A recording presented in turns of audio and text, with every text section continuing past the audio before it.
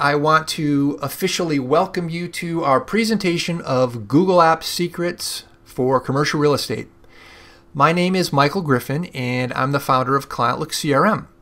And here at ClientLook, we are avid Google Apps users, so you're going to be hearing about a lot of firsthand experience today. Thank you for joining us, and I really hope you enjoy the presentation. All right, let's get started by looking at our agenda so you know what to expect. Now today I'm going to tell you everything I know about Google Apps from the perspective of a user. And just to set the record straight, we don't sell Google Apps, and I have absolutely no financial incentive if you sign up. My insight today is as unbiased as it gets. So first I'll give you an overview of exactly what Google Apps is, but also what it's not. You're here to understand the potential role these business tools can play in your business, but it's equally important to understand what sort of uses you should avoid. Next, we'll discuss how you could create a super cost-effective, basically IT-free virtual office. I'll show you how to access files anywhere, how to simplify your email, and how you could even replace Microsoft Office entirely. Next, we'll talk about how Google Apps integrates with your mobile devices to keep you on top of your schedule and in touch with your clients. Now here I'll do a live demo using my phone or my iPad, and you'll see how we integrate everything here at ClientLook. Now lastly, I'll give you some takeaway points to help you implement some of the strategies you're going to see. My goal is to give you the insight you need to make a positive impact on your business today. So what is Google Apps? Well, why don't we flip over to the Google Apps website and check it out. Okay, so as it says here, Google Apps is a cloud-based productivity suite that helps you and your team connect and get work done anywhere and on any device. So what does all that mean? Well, Google Apps is a compilation of business tools, just like Microsoft Office is. One big difference is that instead of traditionally being installed on your desktop like Office, Google Apps is all online. And they've got something for everyone. And I'll point out the products I think are most important here at the top, including Gmail, which is an email tool like Outlook, a calendar, which is also like Outlook, an online file storage system called Drive that's like Microsoft SkyDrive or Dropbox. And then there's Docs, Sheets, and Slides, which are Google's versions of Word, Excel, and PowerPoint. All of these are sold together as a suite of online tools that are accessed primarily through a browser, but they also work on your mobile devices. And in case you haven't noticed, I'm using a Mac. And I chose this to run our presentation today just so I could demonstrate that you don't have to use Windows. Google Apps doesn't care. It doesn't matter where you connect either, so that your entire business can follow you wherever you choose to work. Now, as far as pricing goes, Google Apps is available for $5 per user per month or $50 per user per year. Now this gets each user 25 gigabytes of email storage and 5 gigabytes of online file storage. Now we'll dig into each of these applications here next. So let's take a look at what you get for your $50 a year. Now in the grand scheme of things, that turns out to be a real bargain. Now let's talk about using Google Apps to help create a virtual office. Having a virtual office basically means that your core business tools are all online so that you can be productive anywhere. The three main parts of this are company email, file sharing, and document management, which work really well in the Google Apps world. Some of the most successful people I know are totally mobile. If you're not living in the cloud yet, then making that conversion should be at the top of your list if you want to be competitive. We'll start with email, and for that I'm going to jump over to Gmail here.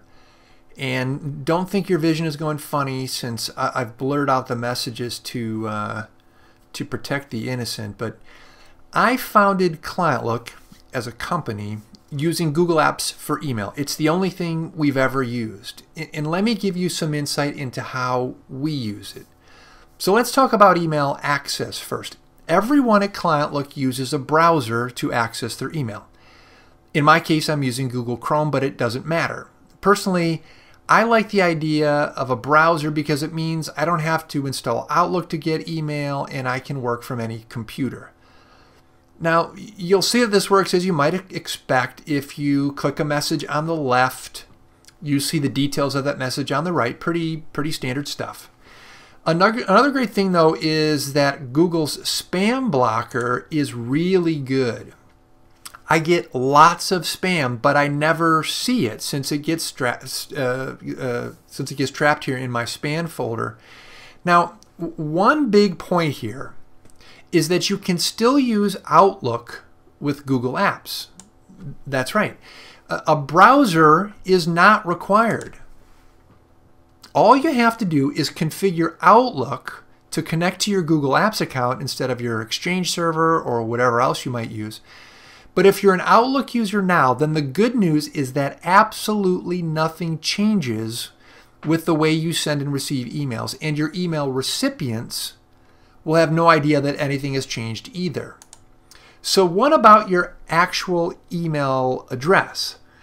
All of our employees have a ClientLook.com email address, even though all of our emails are delivered through Google.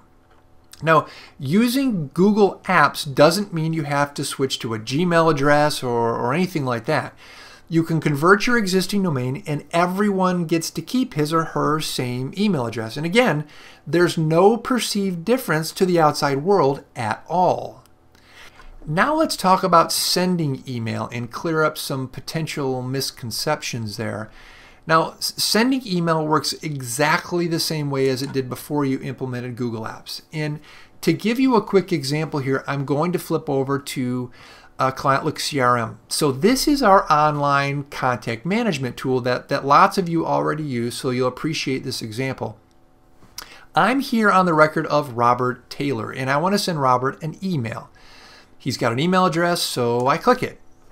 Now, even though I'm using a cloud-based CRM and I'm using Google Apps for email, I still get the standard Outlook message pop-up. Now, I wanted to show this to you, this Outlook example, simply because I know there are so many of you that still use it, and I wanted to demonstrate that there's minimum impact on your daily workflow. Outlook, though, is obviously not required. I could click on that email address and have another tab appear and have my email composed in Gmail instead. Now while we're here, I'll show you a cool email linking feature.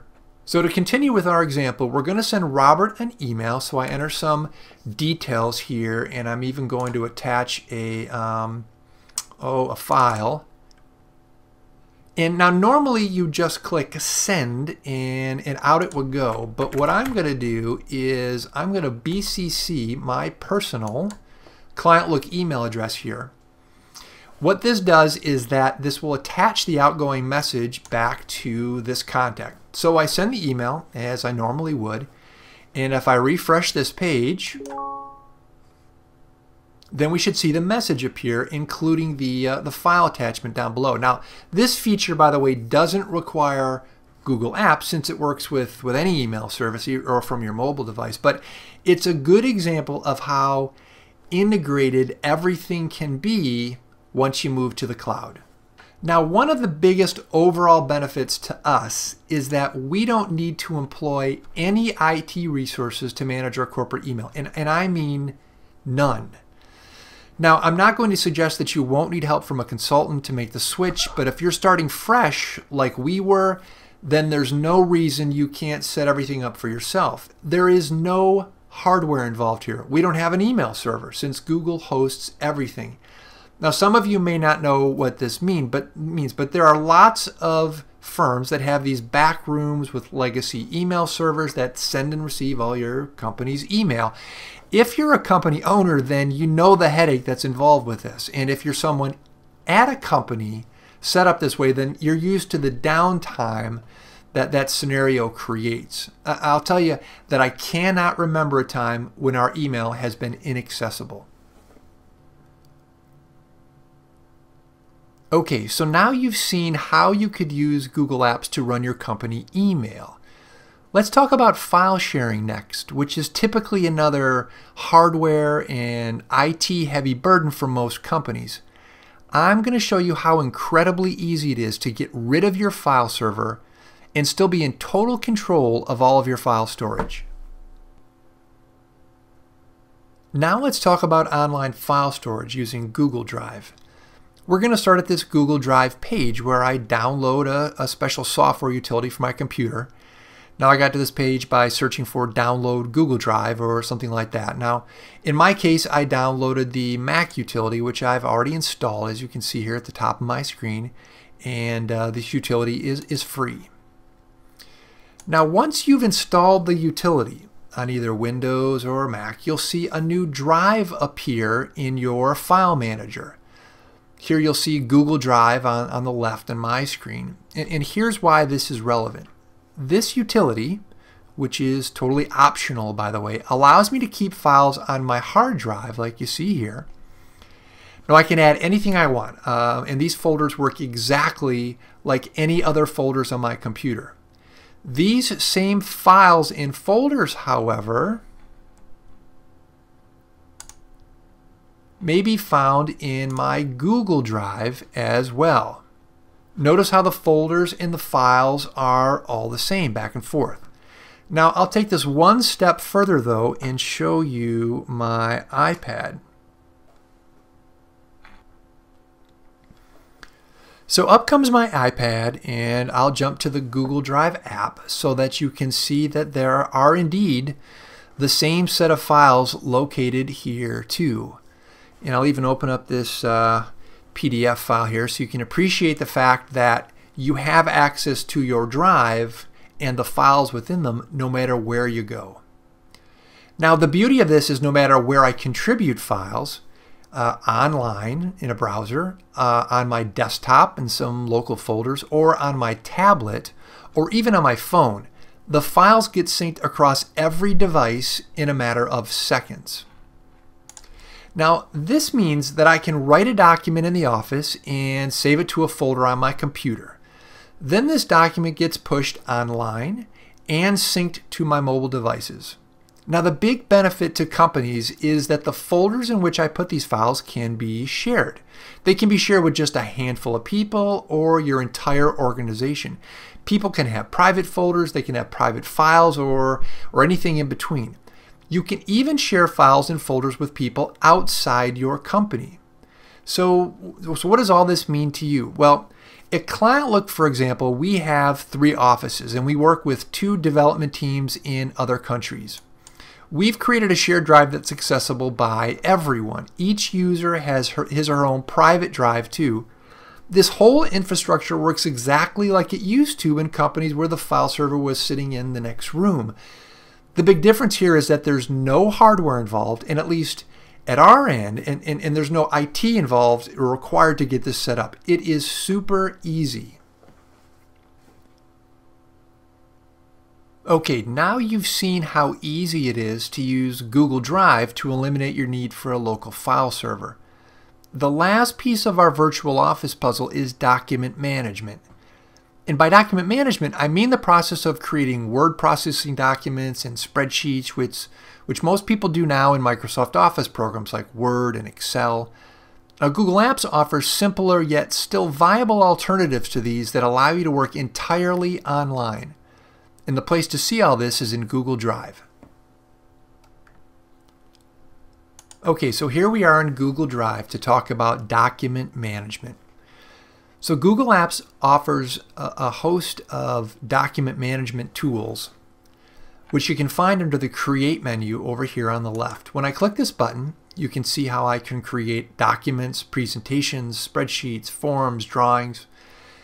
If I choose Document as an example, I'll see a new tab appear and an empty document show up on the screen. This is a document.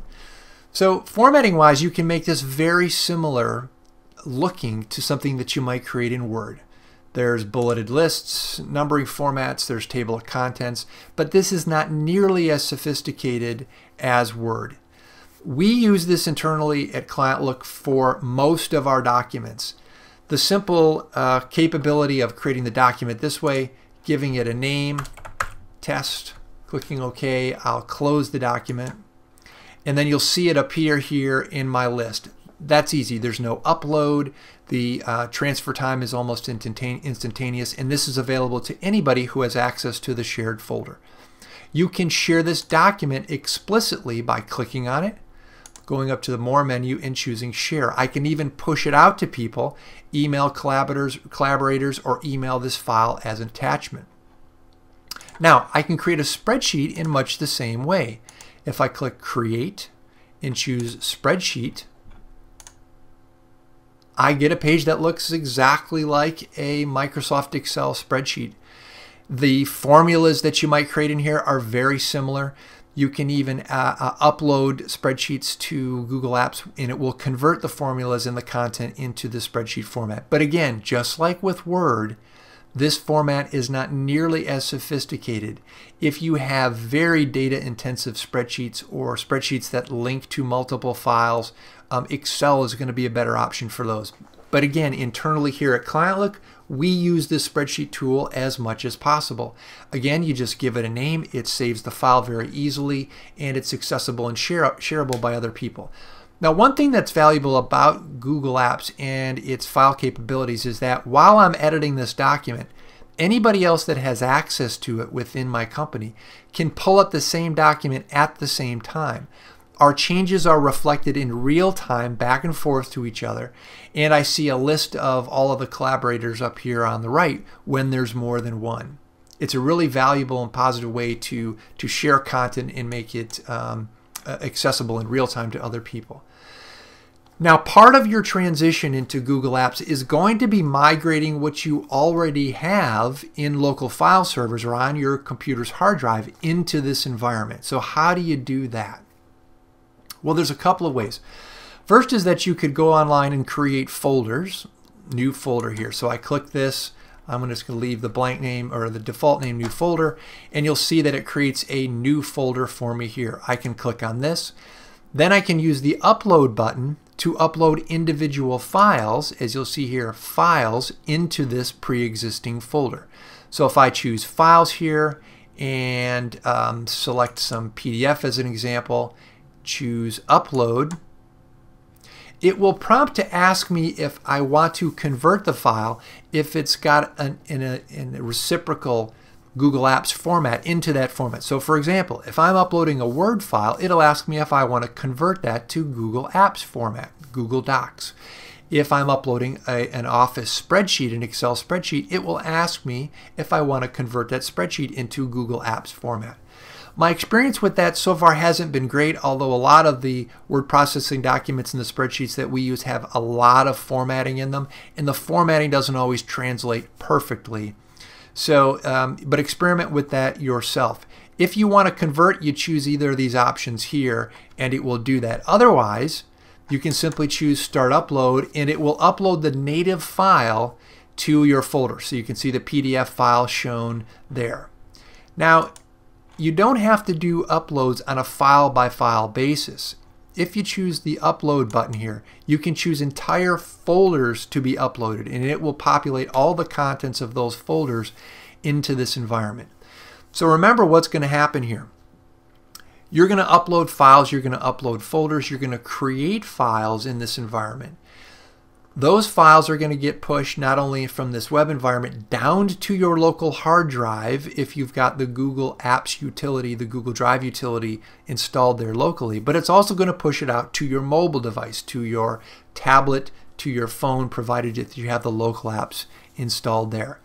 So the basic idea is to give you simple tools, and in our experience here at ClientLook is that these tools are becoming increasingly more sophisticated to allow us to use these very powerful Microsoft Office alternatives, Google Docs, word processing, and the spreadsheet capability, to populate and create files in this environment without the need for the Office tools. It certainly provides more flexibility when, for example, I'm at home and I'm using a computer that doesn't have the Office tools installed on it, or you're in some remote location and you're on somebody's iPad.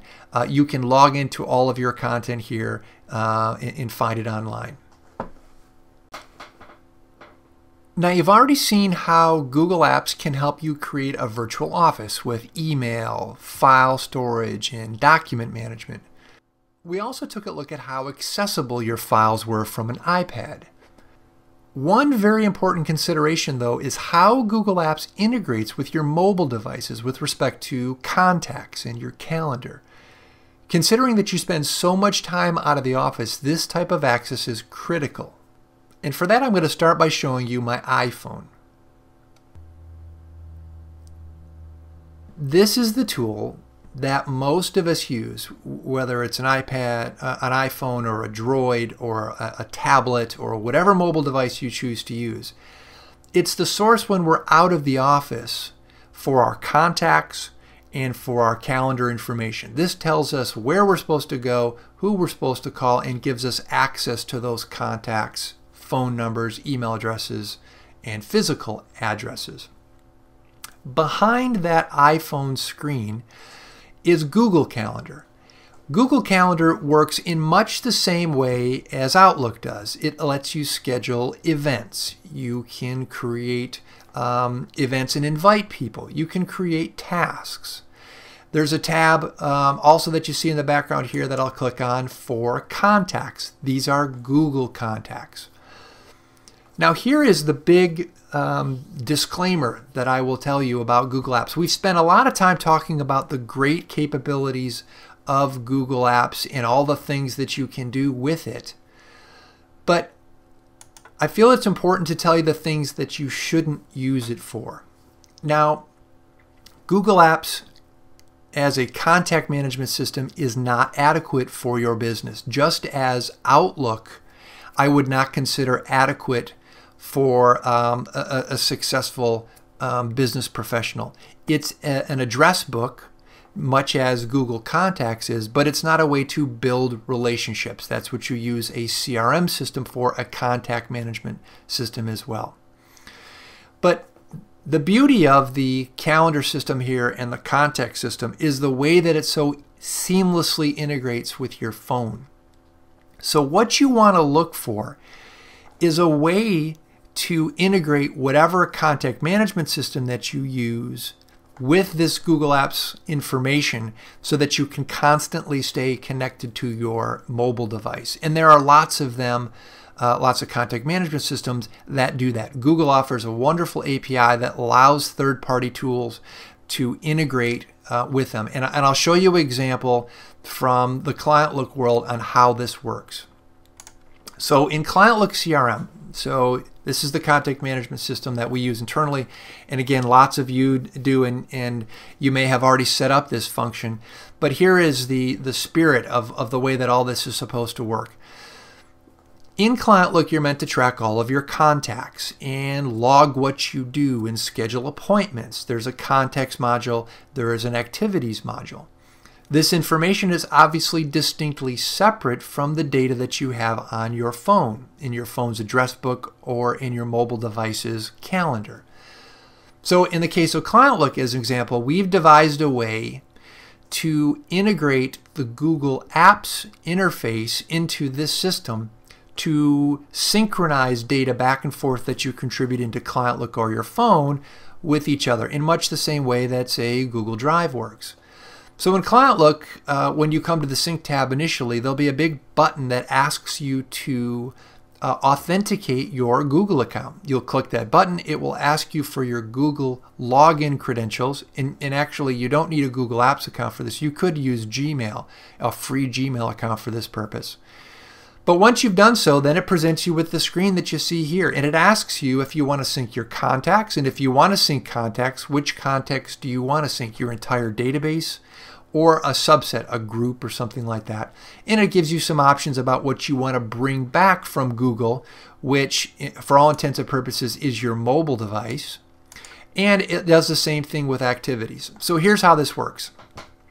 I'm in ClientLook, I add a new contact, and I've chosen to sync my contact, so it sends that contact record down into my mobile device's address book. This isn't a separate app, it's not something extra you have to learn, but it takes advantage of the fact that you have a Google account, either a Google Apps account or even a free Gmail account, and connects that directly to your phone. While I'm out in the field, I add somebody's email address. It sends that electronically, digitally, back up into ClientLook, and it updates the email address for the appropriate contact in ClientLook. The same thing holds true with the calendar. All of the calendaring information, all the events that I plug into ClientLook will integrate and write themselves down into my mobile devices, my phone or my tablet's native calendar. So that, again, this is not a separate calendaring app.